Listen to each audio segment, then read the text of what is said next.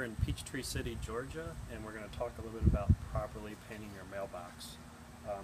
First, we'll go over some of the tools that are needed.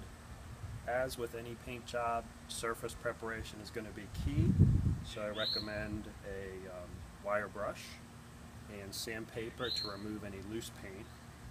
After that, we're going to clean the mailbox. We'll use a solution of water and simple green with a sponge.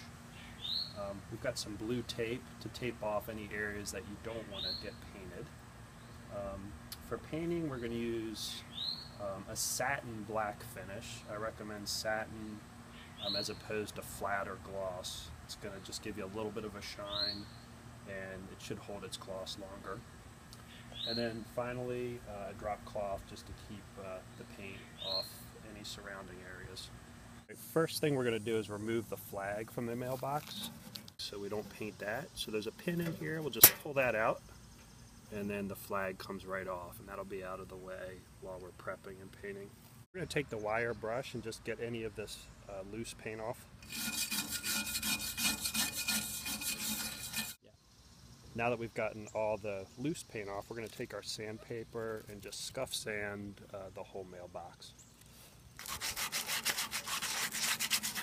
Now that the mailbox is sanded, we're going to go ahead and wipe it down with some simple green and water. So we'll add about a tablespoon of simple green into about a gallon of water.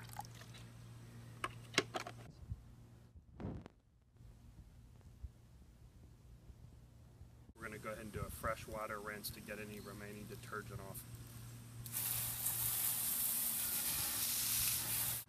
Now that the mailbox is rinsed off, we're just going to give it a few minutes to dry, and then we'll be ready to start painting. The mailbox is clean, dull, and dry. We're going to take some blue tape, cover the numbers, and get ready to paint.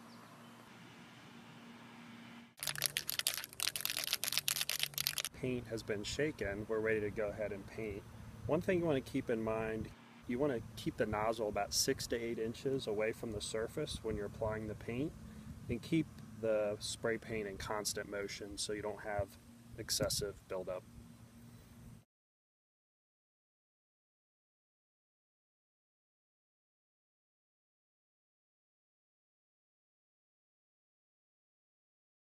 Paint has dried, so we can remove the tape. The last step is to reinstall the flag. So that was a total of about a half hour, and we have a totally repainted and beautiful mailbox.